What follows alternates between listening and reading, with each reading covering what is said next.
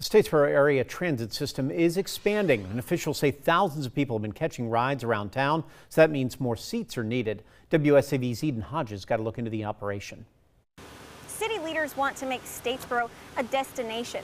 Nowadays, everywhere you look, you see some new growth.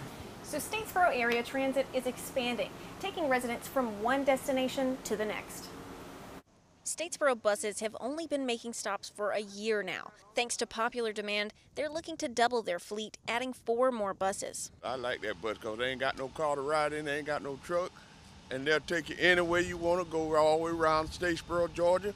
They've made over 14,000 trips around the city at $1 per ride, giving residents a cheaper way to get around. I go to Walmart, I go to my doctor's appointments, and then I take a joyride if I want to ride. But you can ride all day long with $1 for a joyride. Since launching, it's been an overwhelming success. So for a lot of our community, they don't have reliable means of transportation, or they might not have transportation at all. This is one way to give them access to all of our community has to offer. There are 2 routes, red and blue, with 20 stops each. Lane Phillips with the city of Statesboro says students, elderly, and people with disabilities use the bus often, and they get a discounted rate. Our biggest surprise is just the demand. We've continued to increase our ridership month over month. We're constantly getting requests from the public to add additional bus stops. Currently, they only take cash. She says as their program develops, they're looking to add more stops, fare cards, and a bus app.